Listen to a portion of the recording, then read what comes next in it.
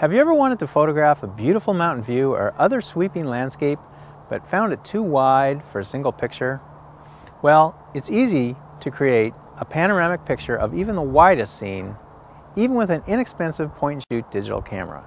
Hi, I'm John Swenson, a writer on the Windows team at Microsoft. Today I'm going to show you how to create a panoramic photo using Windows Live Photo Gallery. Windows Live Photo Gallery is a new version of Photo Gallery that you can install on Windows Vista or Windows XP. It includes a new feature for creating panoramas. First I'll show you how to shoot photos for your panorama, then I'll show you how I created my panorama.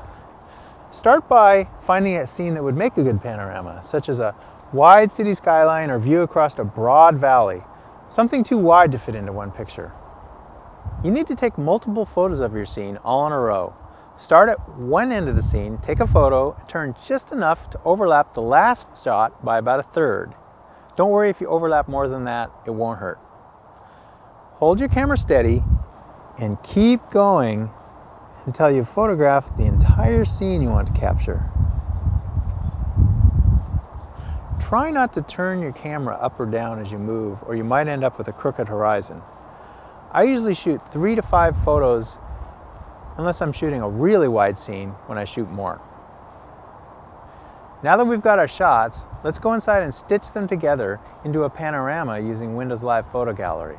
If you don't already have Windows Live Photo Gallery, you can download it for free.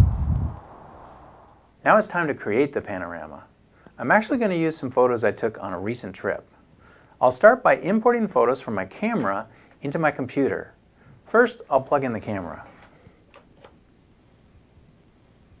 Windows has detected the pictures on my camera and is asking me how I want to import them.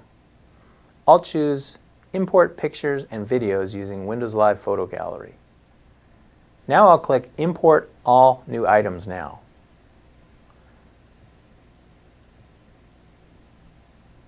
There they are. These are the 3 photos I want to make into a panorama. When I took these photos, I decided to shoot several photos and create a panorama. I was careful to overlap these photos enough so I could later assemble them into one wide continuous panorama. Notice how much they overlap. Now I'll select the photos I'm going to stitch together. To select multiple photos, hold down the Control key and then click each of the photos. Next, I'll click Make and then Create Panoramic Photo. That's it. Now I'll wait while Windows Live Photo Gallery stitches them. This might take a few minutes, especially if you have large photos or are stitching together a lot of photos.